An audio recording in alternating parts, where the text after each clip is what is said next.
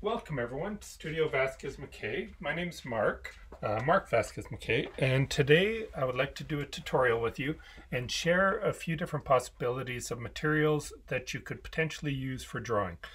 Now myself, I'm both a painter and a drawer, and I use pretty much every material under the sky. So with my expansive exposure to different tools, I thought I'll share them here. So if you did want to skim forward in this video, because it is going to be a little bit long, I'm going to start with dry media. So under that, I'm going to cover graphite, charcoal, Conte, and pastel.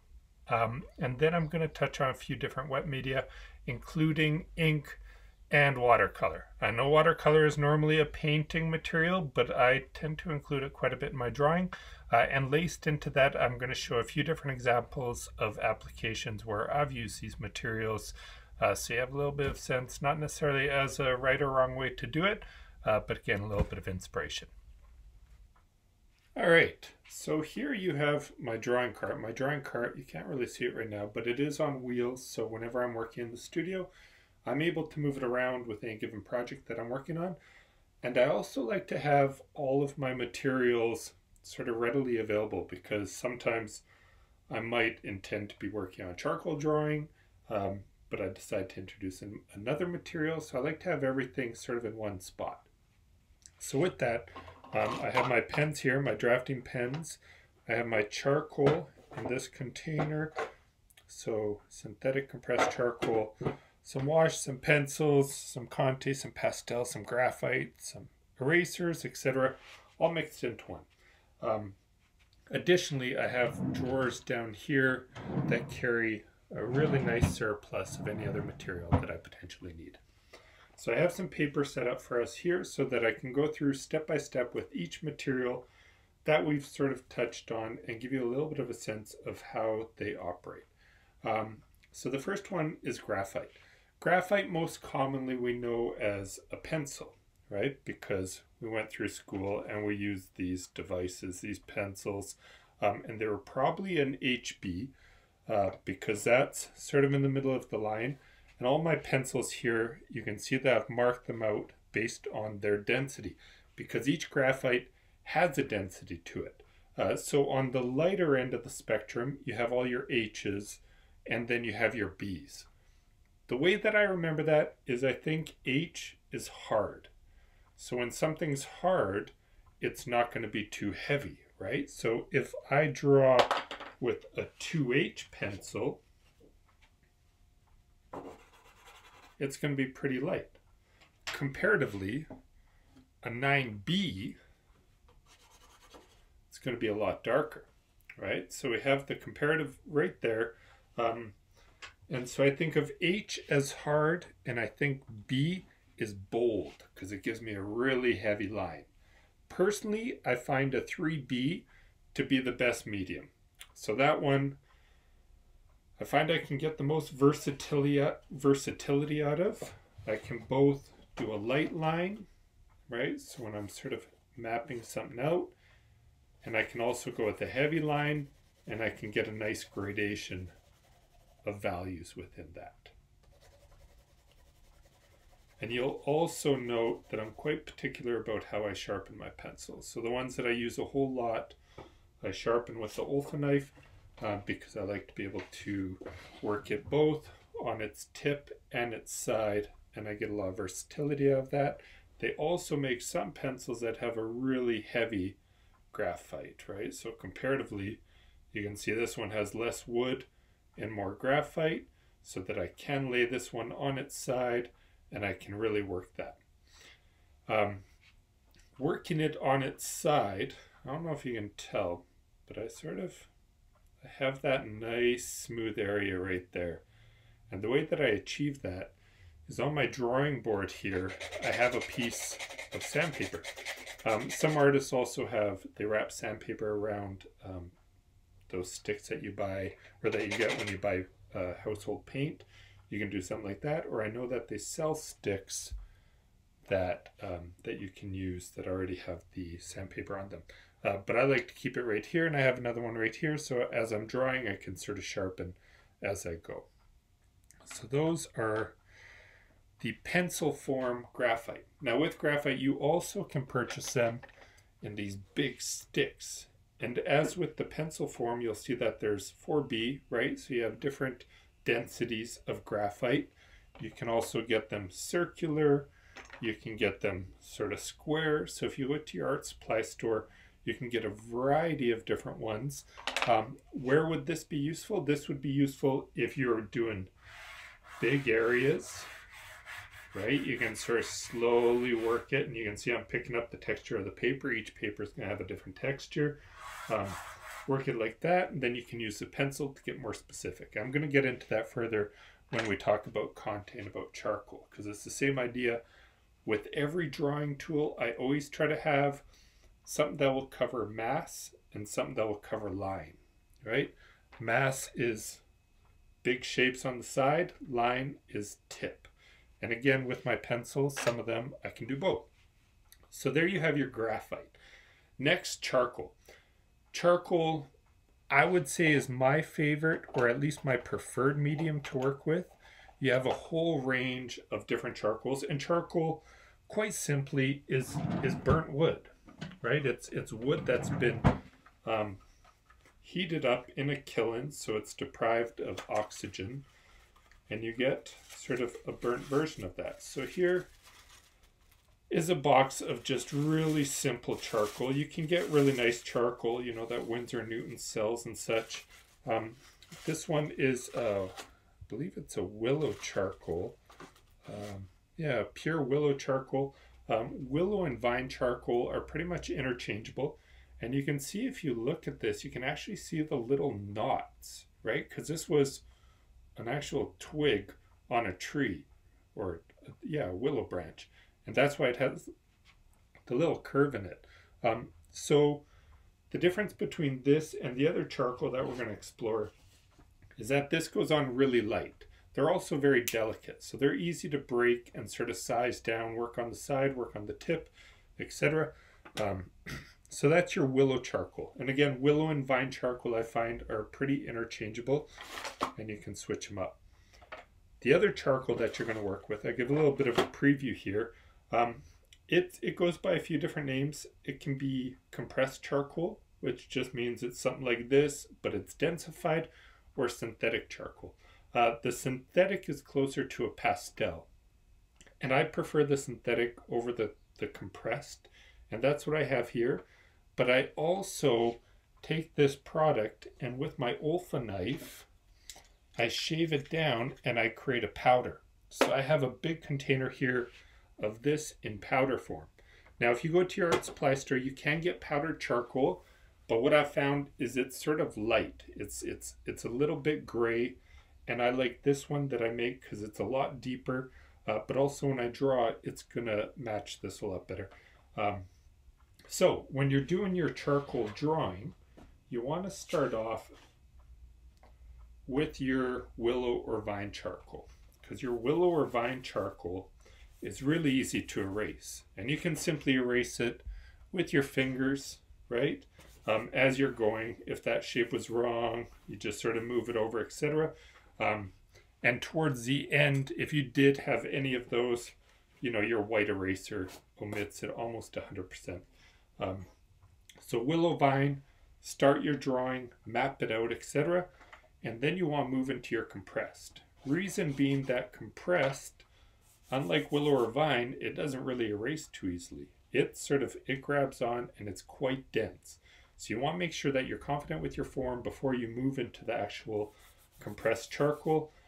So it's a commitment, but the nice thing about it is, you know, you can move it around and you can get these really great gradations of value with it. And you can see it has almost a velvety type feel to it. So that's your compressed and your willow in stick form. And now the other thing that I said I like to do is I like to turn it into a powder. And with powder, once it's powdered, you can use various makeup applicators, anything that's designed for applying, you know, eyeshadow or any powder form makeup.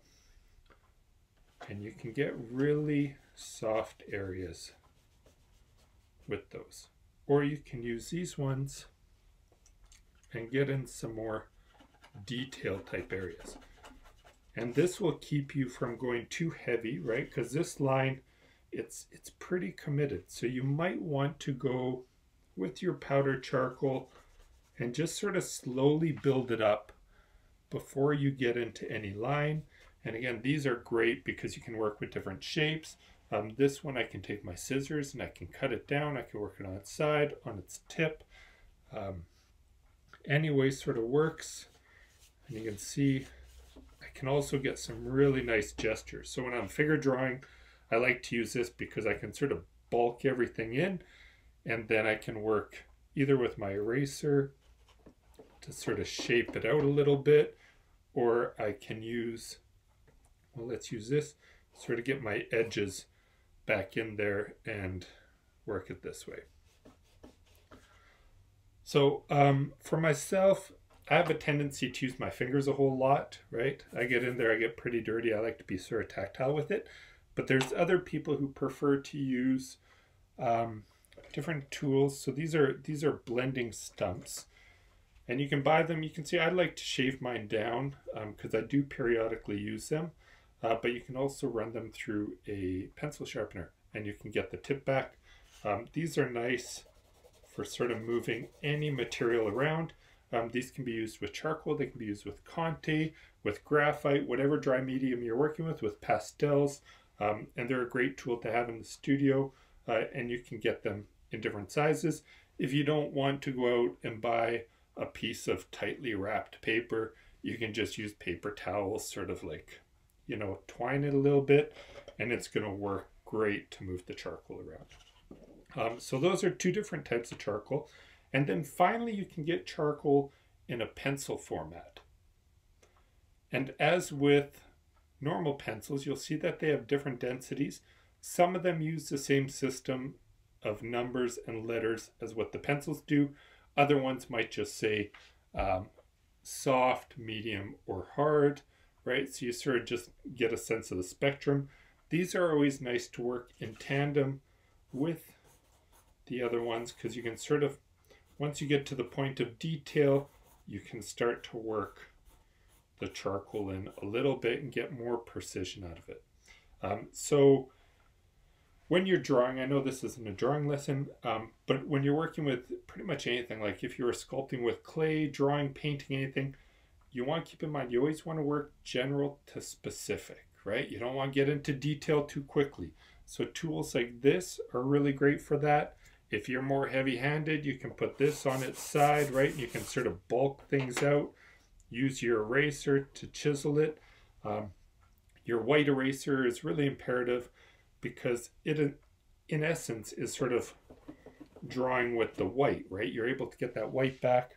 This one's sort of, you know, soft around the edges, but I always keep my erasers cut sharp so that I can, if I need an edge or if I need a really fine line, I can use the eraser and sort of work in reverse and get something like that. So that is charcoal. And our next dry medium that I want to share with you is Conte. Conte is very similar to charcoal.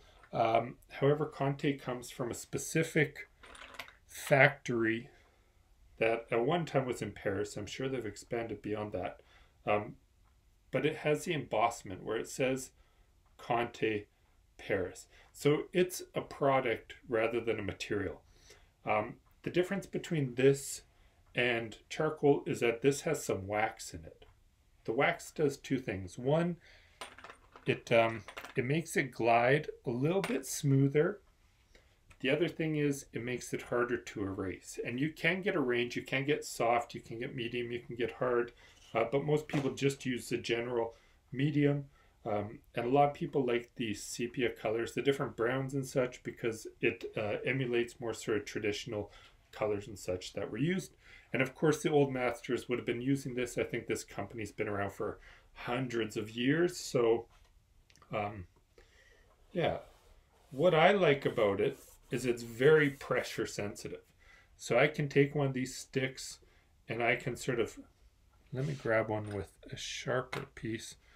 I can put pressure on one end and let it feather out. So if I'm figure drawing, you know, I can do something like that where I have a hard edge and then I have a soft edge. So I can get a little bit of a range out of it. Right, I'll build that up a little bit just so it's easier to see. Right, so you can see I was able to fan that out. And then again, keeping with our general and our specific, right, our mass versus line, Conte also makes pencil form Conte. And again, you can get this in black, you can get it in any color that they produce with the stick. And this is a great coupling because, again, you can go in there and you can get those details, or you can sort of sharpen this. You can get this tip as sharp as you like to work it. So I have a tendency to sort of go back and forth between the stick and the pencil tool in order to be able to get the best range possible. And Conte also makes a white, so if you're working on toned paper, it's a really great option. On that note, we should take a look at the different options that we have with toned paper. And I know this isn't so much about paper, but paper is pretty imperative. So I brought with me a few different options. Your two major producers of drawing paper are going to be Canson and Fabriano, French and Italian papers. Within sort of dry media, those are the top ones. And they're all textured. And when you go to the art supply store, generally they'll specify what the intended medium is for them. So some of them are probably, you know, like this one, intended for dry medium. So they'll say, you know, pastel, charcoal, Conte. So try to pick the one that's best suited for your application, because if I were to go into this with ink, for example, it's going to wrinkle and it might get a little bit messy. So you can get different sort of textures. We refer to that as the tooth, right? So you can have a very heavy tooth, which will be very textural, or you can have a lighter tooth, not so much. And they apply differently, but you are going to notice that when you spend money on drawing paper, the materials are a lot easier to work with. So I have students who, you know, are working with charcoal on cheaper paper, and they're saying, you know, I can't erase it, it's really difficult, I'm struggling. But you go up and you spend $5 on a piece of paper, that's going to get a lot easier. But a little word of caution, when you spend $5 on a sheet of paper, you're also going to be a little bit timid, and you're not going to want to be experimentational, and you're not going to want to make mistakes. So I always like try to find a paper that you're comfortable with, where you're not going to be too intimidated or feel the pressure of making a good drawing, but at the same time, you're going to give yourself a good possibility. So we can see with the toned paper, I'm able to get a nice range of dark and light. I'm going to come in with my black, right? And as with charcoal, I can of course use my smudging tools, and I can sort of move these around. I shouldn't double dip like this. I have a little bit of black on there, but you get the idea. Within the different colors, right? So there's a nice range here. Everything's going to apply differently to different colors. I find I like the gray the best. Gray, you know, for me is a really nice neutral, and I like sort of starting in the middle and then branching out, rather than starting with white and working towards the dark.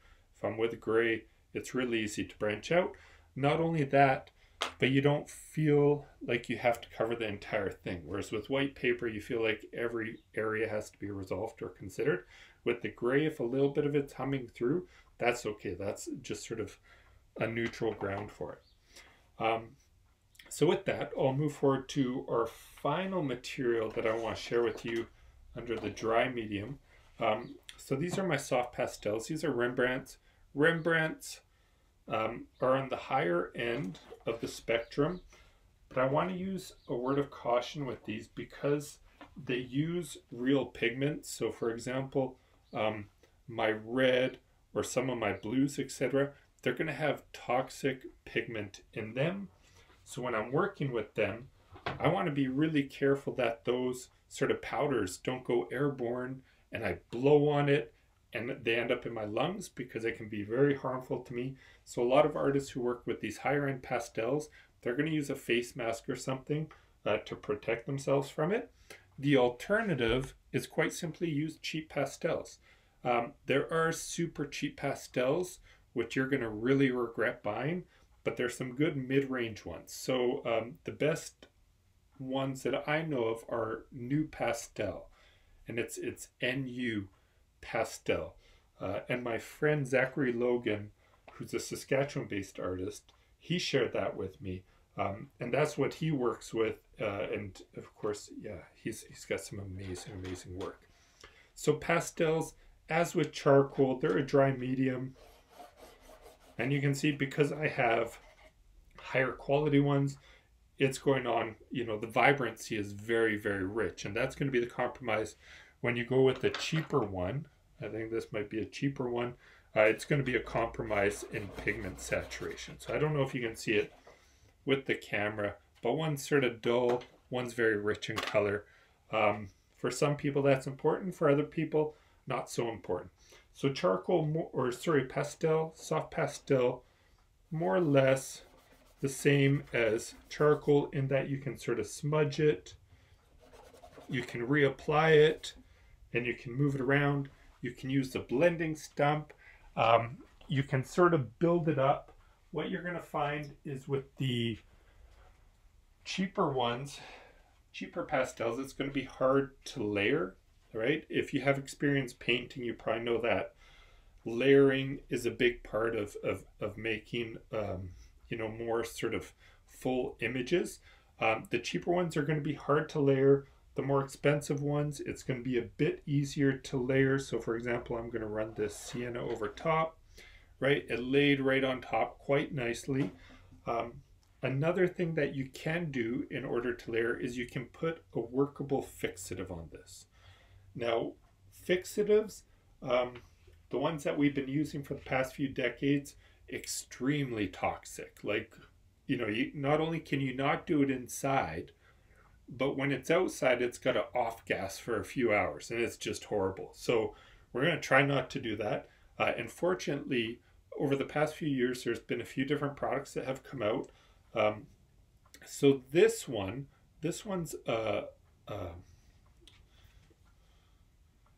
it's what do they call it? It's not milk. Yeah. So I know it's lactose. Because Degas and a few of the artists around his time, they would use egg white in sort of a spritzer, and they probably put some water in it, and that's how they would asphyxiate it before chemicals came out and such. So now we're going back to the lactose-based fixatives. This one I find to be a really great product.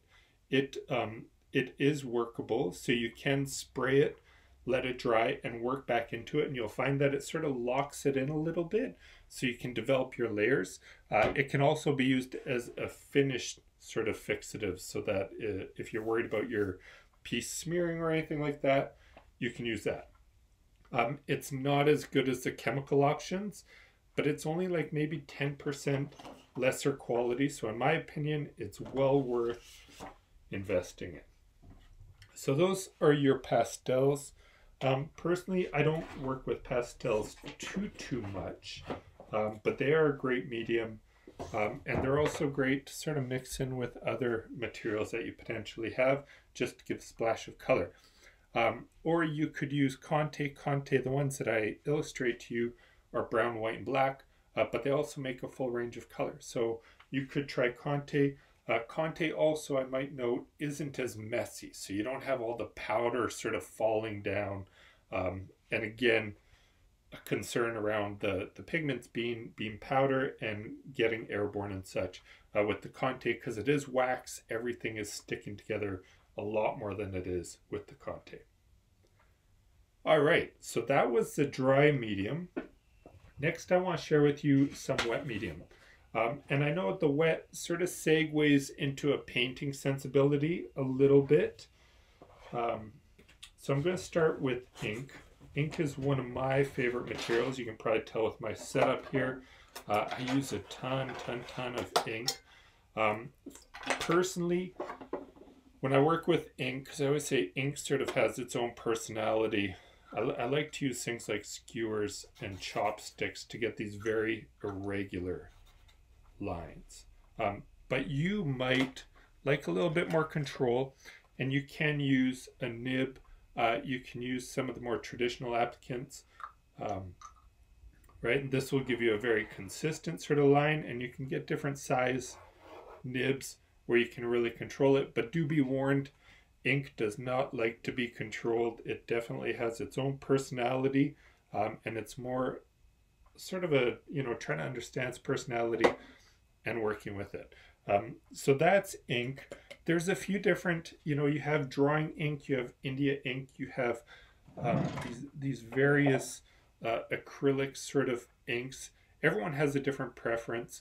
I find with the acrylic inks, they go a bit more opaque. They're a little bit thicker. They're not as transparent, and my washes don't work as good.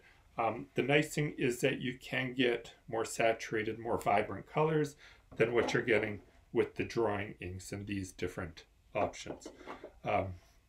So those are the different ink products. I'm not too particular about them, but I know some ink drawers are like, this is good, that's not good. But I just say, feel it out and see which one works best for you. You can also get, Chinese calligraphy ink that comes in these big, huge bins. I use that quite a bit. I find those ones are very transparent. They're very diluted.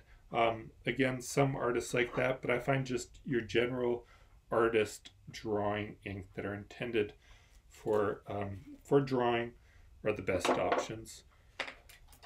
Again, chopsticks, skewers, anything that's wood. You can grab a branch of a tree outside. Don't pull it off the tree, find it on the ground, I guess. So when you're applying the ink, you can see this sort of puddled up on me a little bit. Now over here I have an ink wash, which is just water with a little bit of ink, and you don't need that much ink to create an ink wash, right? So it's like that. And then as I get closer to the ink, once it gets so wet, it's going to bleed right in. And that's something that I love when it happens. And I try to create a circumstance where that is going to happen, and then I can react to that and I can draw something into it, or I can collage over top of it. So that's where I like it, that ink has its own personality, because it's going to do things that I can't control, but I get to react to it. And that's a process that really is of interest to me. So you can play around with ink that way. The ink that I'm working with right now is a permanent ink. Permanent ink just means that once it dries, it's locked in. You're not going to be able to move it around. Non-permanent inks are ones that even if it's a little bit dry, once it gets wet, it will be malleable again. There's these brushes that have become quite popular. They're from Japan. I have no idea what their names are, but these are non-permanent brushes. So they, once you put them down, even if they're a little bit dry, when you add water to them, they're still going to move around a little bit. This one is a black one, but you can also get it in brown. I think you can get a few colors. So you can see, this paper not to the same degree, but I know when I work in my moleskin sketchbook, when I'm doing urban sketching, it's a lot more malleable than this. This is a Canson paper that I'm working with. So you can see it's a little bit easier to move around, and even that area that was completely dry, it's lifting a little bit, not to the same degree as in my moleskin sketchbook. And it's interesting too, we always assume all inks are the same color, that black is black, but black isn't black. We can see that my drawing ink is quite a bit warmer, whereas this one's quite a bit cooler. So that's one product that I like working with quite a bit because it is so malleable, but some artists don't like it for that very reason. When I'm working with ink, I'll also like to work in tandem with these different drafting pens. And there's various companies that make them, and you'll see that on the tip they have different numbers depending on the size of their tip here. so their tip, sort of see it? There's different widths. The lower the number, the smaller the tip. So generally when I start my drawing off, I'm going to start with the lowest number that I have, and it looks like it's a 0.05. So this one's a Strathmore. Really thin line, so I can sort of go through, if I'm doing a building, I can sort of draft it out. And then I can slowly, as I'm more confident with the form, increase the size. And then when I want to add a whole lot of weight to the shape, you know, I can bring in a 5. I just went from a 3 to a 5, so a 0.5. That one was a little bit dead. This one's a 4. In my urban sketching bag, I have a whole range all the way up to an 8 and a brush. So I like to work with a nice range, but you're able to get some good sharpness. And again, I sort of like playing around with these, you know, because I can draw into this, right, and sort of play around with this shape. You know, use my imagination and find some sort of form that I want to, you know, pretend exists. That's not really anything, but you get the idea. So that's my ink. Comes in various forms, numerous applications. There's no real wrong way to do ink, but what you can do wrong is not have a paper that's heavy enough to handle the water. So the one that I'm working with, again, it's a Canson mixed media sketchbook, but when I'm in the field where I'm doing urban sketching, landscape and such, I have a tendency to use moleskin. Moleskin makes some really good, I think they're called Water Plus or Watercolor Plus sketchbooks that are really nice. And of course they have those panoramic formats that everyone loves. So that's ink. And I'm gonna talk about watercolor. Now, the way that I use watercolor isn't in the same way that a watercolorist does, because you have painters who are watercolorists, sort of like oil painters, and they don't mix it with anything. There's sort of a right way and a wrong way to do it. Whereas me, I think of watercolor just as colored ink, right? So if I'm working with the subject, so for example, last year I went to Calgary's big fair, summer fair called the Calgary Stampede, and I drew sort of the carnival rides and stuff. It wouldn't have made a whole lot of sense for me to do that in black and white, because black and white, you know, it's a little bit of a somber situation. So I brought out my watercolor, and you can see I have this Winsor & Newton mobile set. So Winsor & Newton makes this great set. The only thing that I don't like about it is it doesn't have a violet, but you can get bigger ones, smaller ones. And of course, if there's a color you don't like, you can pop out one color and just squeeze in watercolor, you know, from a tube. So I can take, you know, this thing of watercolor, I can squeeze it in there, let it dry, and essentially I have a mobile little puck of watercolor. So I use these, and because I work in the field quite a bit, I also like to have these pens which are loaded with water, and you can get different size of tips, and when you squeeze it, the water sort of comes out. You have to sort of get used to, you know, how much you're squeezing. But you can see I can get that a little bit wet and throw down some color like such. When I was working in the Stampede, at first I tried to be very controlled with my watercolor, but it's sort of like ink. You can't control it too much, but I did want precision. So what I did is I sort of just roughed in, I generalized all the colors that I was seeing in front of me. I let that dry, and then I came full circle with my drafting pens, because again, as with the ink wash, they complement each other quite nicely. This isn't quite dry yet, but I'll just give a little demo so you could, you know, if there was some sort of a shape over top of that, I can draw over top of it, you know, and this sort of, it's okay if it transitions from there to there. So working with your drafting pens, with an ink wash, with the ink pen, with your watercolors, quite a few options with using the wet medium. Now with that, there's no reason why you can't combine wet and dry. And I'm going to show a few examples of me doing that, but you know, I can take my powdered charcoal and knock in a shadow, right?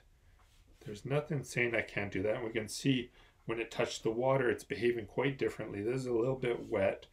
And these are, to quote Bob Ross, happy mistakes, right? So I'm getting a lot of interest here. I got color, I got heavy, I got line, etc. And this is sort of the area that I like to operate in, where there's no parameters of materials I can or cannot use. And just with this, you know, I can see limitless possibilities of working into it, either with my imagination or putting some sort of subject in front of that. You know, I'm seeing a car right away, right? Maybe it's a car, maybe it's whatever, or you can spin it around. Maybe it's a person, right, receiving a cup of coffee. Who knows? But I like to start off with sort of a preference for materials rather than representation. Because representation, it's great because it speaks to something outside of itself, but we also have to acknowledge and understand that we're in a post-photography era. And as artists, you know, what are the areas that we're sort of exploring beyond just, can I make the plant look like the plant? Which is a great place to be, but also what else can we add to that? So that's my demo. I hope you enjoy. If you have any questions, please leave them in the comments section, and within good time, I'll try to address them. Thank you.